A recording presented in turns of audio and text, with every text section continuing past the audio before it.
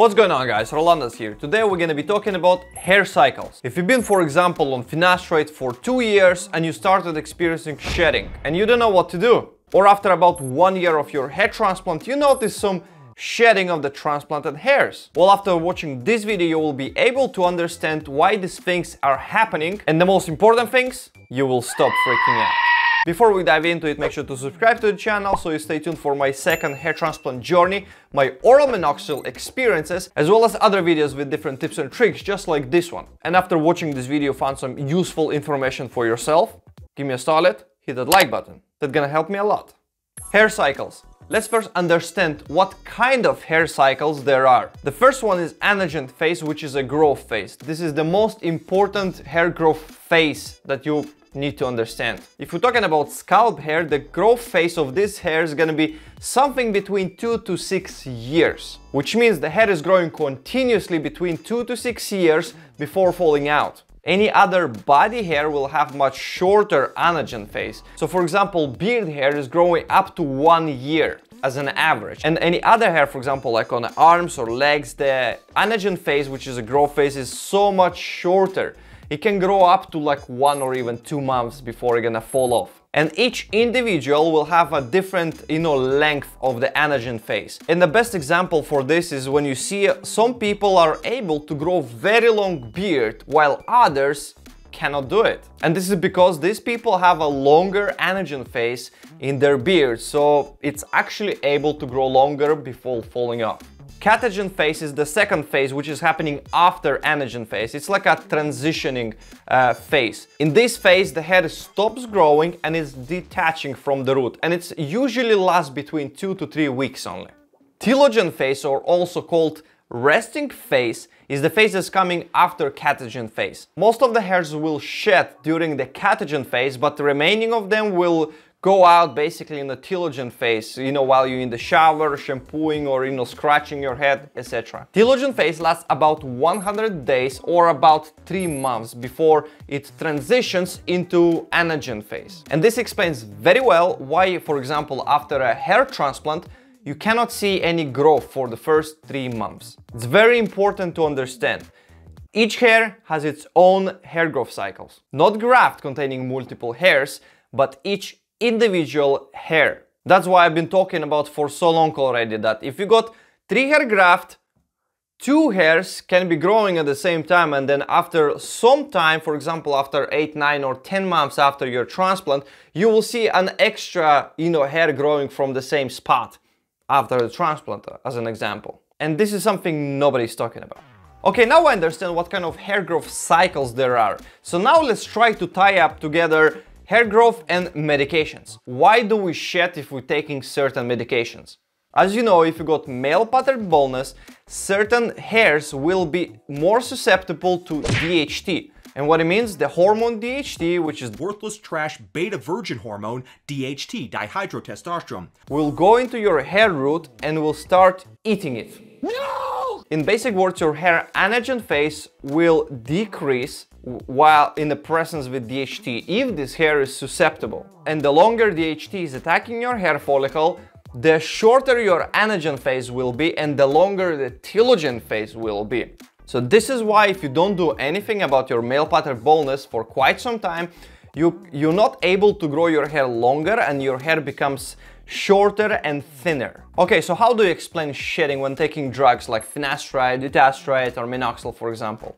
These kind of drugs are actually prolonging the anagen phase, so the hair is able to grow longer and thicker. And basically that's what we all want.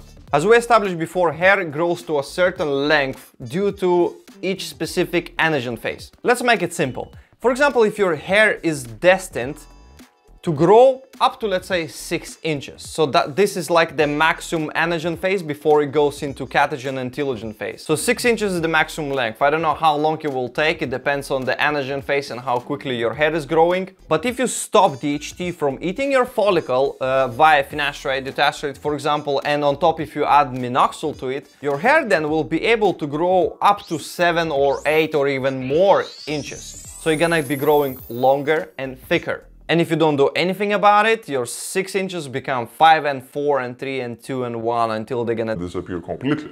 What it means, your anagen phase is decreasing and your telogen phase is increasing. When you're taking certain medications, it pushes very weak hairs into premature, basically, telogen phase. So you're gonna go through catagen phase and telogen phase, which is a resting phase, and for about 100 days, they're gonna be nothing. And afterwards, your hair will start from scratch, basically, with the programmed longer anagen phase. So this is why you see shedding, especially with medication like minoxidil, for example. And we really don't know exactly which ones and how many hairs you can expect, to shed, because I'm getting this kind of questions a lot. You basically will never know until you try. But rest assured, if you're experiencing shedding, it's a good sign. So coming back to the original question, if you've been for 2 years on finasteride and you started experiencing shedding, what do you do about it? Nothing. You don't do anything about it. Why? Because this is a natural progression. Your hair is growing through anagen phase, then it goes to catagen phase and telogen phase. This is a natural cycle. So this is very normal. Finasteride was prolonging the anagen phase for a lot of hair, and after a certain time, this anagen phase must end. So the hair is shedding. And you're gonna go back. You're gonna grow back and possibly longer and thicker. So possibly you're gonna have a longer time until you're gonna reach your next catagen and telogen phase. So yeah, once again, if you're using finasteride and minoxidil and you're experiencing shedding, regardless of the time frame, is it after 3 months, 6 months, 12 months, 24 months, 36 months, 5 years, 10 years, do nothing. It will grow back. How about hair cycles and transplants?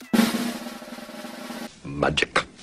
When you're undergoing hair transplant, your all follicles harvested from the back and the sides of the head that are transplanted to the front or to the balding area, basically, most of them will go into premature telogen phase due to surgical trauma.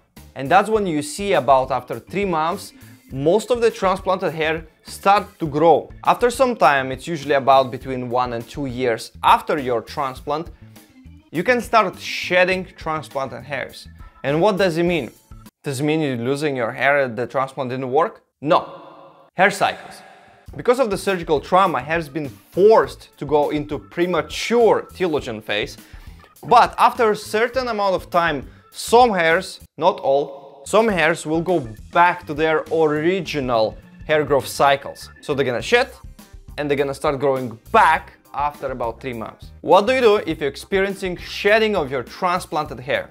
You guessed it, nothing. This is something nobody's talking about, but so many people are freaking out, like, why my transplant became so much thinner? Hair cycles.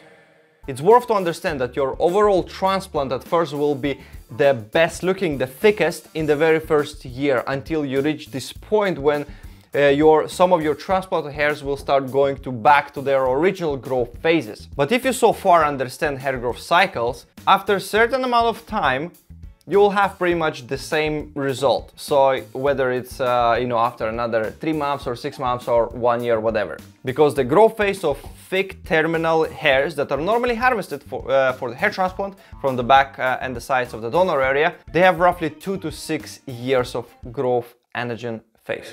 So yeah, don't freak out.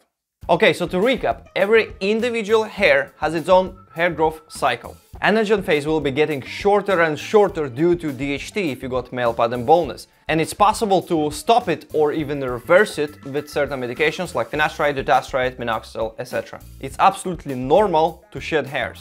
Once again, refer to hair growth cycles. Your transplant will look best for the first year.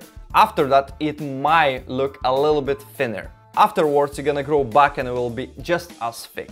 If you found this video informative, hit that like button, that's gonna help me a lot. Subscribe to the channel if you want to see more videos just like this one, and also comment down below if you got any questions. I'll do my best to answer all of them. But for now, I'll see you in the next one. Peace out.